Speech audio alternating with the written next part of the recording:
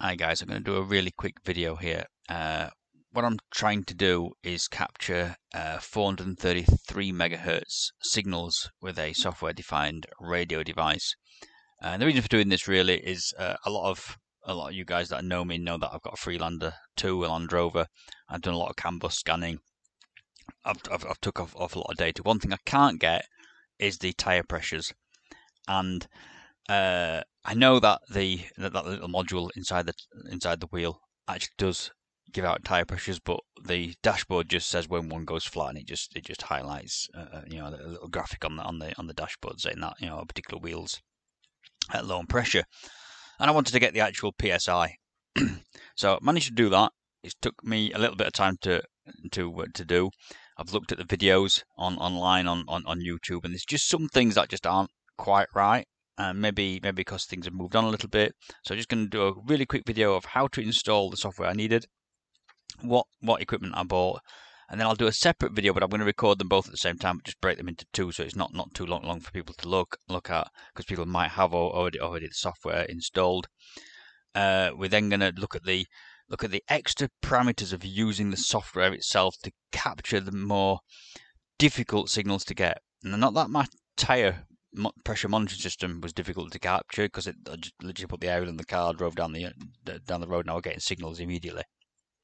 But one particular temperature monitoring station that I have was a little bit difficult. I could see the signal coming in, it wouldn't decode it. Or it was very intermittent. Every 30 minutes I'd capture a signal and it'd update. So just going to go through a little bit of that here. So anyway, without any further ado, let's have a look at what we need and what I've bought. So first of all, let's look at the hardware. So what I've done is I bought this RTL SDR. It's an official version, just be aware there's lots of copies out of this, and it's the version 4, so it's the latest version as I record this. Now, to be fair, perhaps the version 3 would be better for the novice, because all the software supports version 3, and there's currently some issues with some of the legacy software. And of course, you question that whether the legacy stuff will ever actually get updated for version 4. But version 4 is what I bought. I did some research. Nobody was saying don't buy V4, and at the end of the day, I've got it working for what I need it to do. Let's have a quick look at the antenna I bought. So I'm doing 433 megahertz. So I bought this little antenna. It's a 433 megahertz, 3 dBi gain, RG174 cable. I believe that is for. So it's just a little stubby magnetic bound antenna. Now, I'm going to be honest. I think if I was going to do that again, I would have actually spent the extra £10, I think it was, and just bought the antenna kit and got the official antenna kit, because just when you're googling about on the internet, you start to see other things that you can do with this software-defined radio, and you think, oh, wouldn't that be good? But I haven't got the antennas, so it's probably going to cost me more in the long run. And for that extra £10, I would probably just like to have a mess about. So if you're going to buy one, get the antenna one. Okay, so let's have a look at the software that we need. Okay, so the first thing we're going to need to do is download this software here on airspy.com download. And we're going for this revision here, and if we download this, it is version 4 compatible, which is why we're doing it in this software, because this is going to download everything you need. It's going to update the drivers as long as you install it properly. So let's just go here and download this bit. So once you've downloaded that and it appears in your downloads folder, just have a look at this quick start guide here. And this tells you everything you need to know. It tells you to watch out for the clones that are about. And then it goes on to tell you what you need to do to download the software, the things that you need to make sure you've got installed. I'm going to assume you've got all that installed. Make sure you do this bit. This bit goes away and gets those updated drivers for version 4. So make sure we absolutely do this bit. Okay, and then you plug in your dongle. Make sure you do this bit, because you are going to need to update your your drivers using this Zagdig or Zadig, whatever that is. It's Don't worry too much about that. You might get some strange sort of messages and that, but you know this is really popular. If you mess around with anything like this, it's really popular to have to change drivers, and this is the program that everybody uses. You know, you might get some you know, some sort of pop-ups that make you worry a little bit, but just crack on and do it. Once you've got that, make sure you do this bit, select the source, and here. If you're worried about your drivers, let's just plug this in a minute.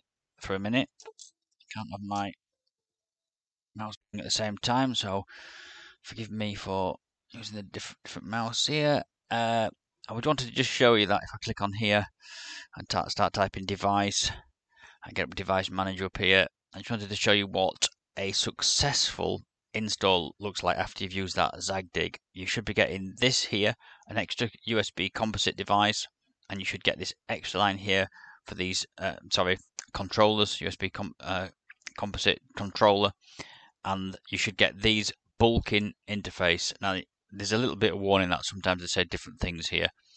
I suppose it depends what hardware you're using, but you should have something that appears here. If I unplug it, there you go, unplug the dongle, it's disappeared, plug it back in again, and it comes back. If you've got something happening like this, and there's no exclamation marks here, that's probably working, so that wouldn't be your issue if you're having issues. So we're gonna scroll down here a bit, make sure you press the play button, and then it should start working. And if everything starts to look like you've got these sort of things scrolling down the screen, so let me go back to my install.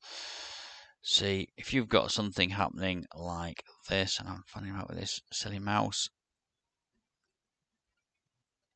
If you've got something and you plug it in, you start your AirSpy, you won't have this at this moment, so I'm going to turn that off. If you click on that, it starts doing this sort of thing, then it's working, guys. Okay, you can set this frequency up here by clicking up and down here on the top and bottom. Get it somewhere around here, 434. Actually, the official scanning thing is that. So put it to 433. You should be getting something like this happening. Okay, once you've got to that stage, it's the time to install the 433 megahertz plugin. Okay, so the next stage is we need to go here to this GitHub page, Marco 402, and here we need to download his project as a zip file. Don't be tempted to go in here and try and download individual files. Make sure we do this bit. So we're going to download the zip. I've already done this. So if we go there, it'll download as normal. We go to downloads. We've got this plugin here, and you see it'll come something like this. Probably this one that I did yesterday.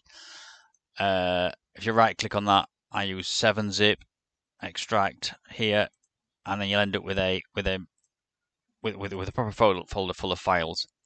Now what you're looking for here, guys, and this is the bit that's confusing, and don't worry about whether you plug your dongle in early or late. Just follow that install. You know, if you've been a bit of a man like I am, you get the new dongle out of the packet and you whack it straight in the computer and realize nothing's working. Then you look at the instructions, you've broken nothing. Just follow that install guide. It's still going to work. Okay, guys, but the plugin works like this. You look in the install folder, and I want you to use this. Don't use the framework ones. Use this one here. And you want these 3 files here. You're going to copy these here, and then you're going to go to your download, wherever you've put it, of your SDRSharp, and I put mine in here, SDRSharp, and I want you to create a plugins folder. Sorry, there will be a plugins folder. You're going to create a folder. It doesn't matter what you name it really, but I've just named it DL_433, and you just drop those 3 files in that folder. And what that gives you guys is that when you go back and you run the program like this,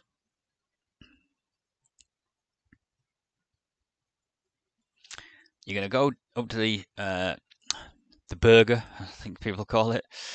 Plugins, you'll end up with this plugins, and then you can select this down here. Look, guys, nice and easy, and it'll come up here. Okay, now we're ready to go. If I click here and play, enable the plugin, leave it on listed device. We're going to go through this in more detail in a moment on another video, but just as a very quick thing, we're going to do that. We're going to click start. This should come up, and we start getting all sorts of messages. So this is it decoding messages, and then if it gets a good signal, one that it can decode, fingers crossed I'll get one in a moment, then it will actually put up different messages. But we're gonna go through this. There you go. So there you go. It's just got one of my very hard to read devices, which we're going to talk about in the next video. So that's enough for now. Hopefully that's enough to get you by. There's lots of other videos on installing Mixture, but I've done it really quickly. I just wanted to cover off the bits where I struggled with, and make sure you definitely follow that install guide to make sure you do it correctly. And now we'll move on to the next video of how to get those really hard to read devices working, as I've got going here.